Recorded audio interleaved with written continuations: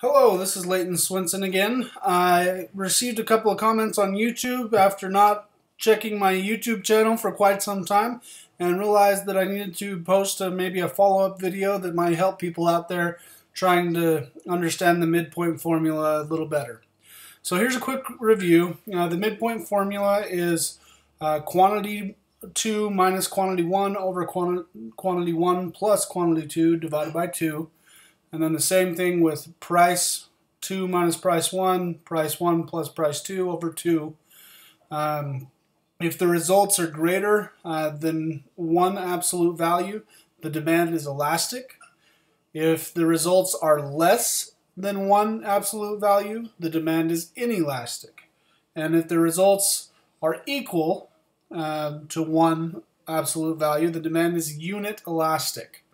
So let's go over what this means and why it would be important to us to find that out.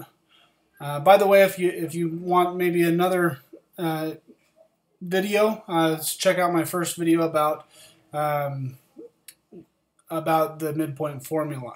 So what is elastic demand? Elastic demand is the percentage change of the quantity demanded that is greater than the percentage change in the price.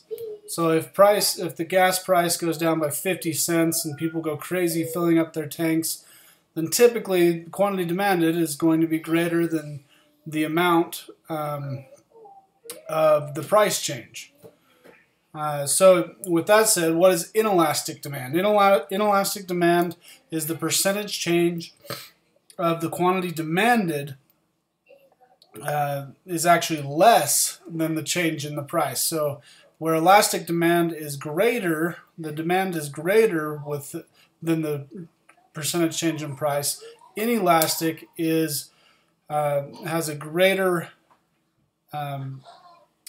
price change, but less quantity demanded. And then unit elastic here is the percentage change in quantity demanded equals the percentage change in price.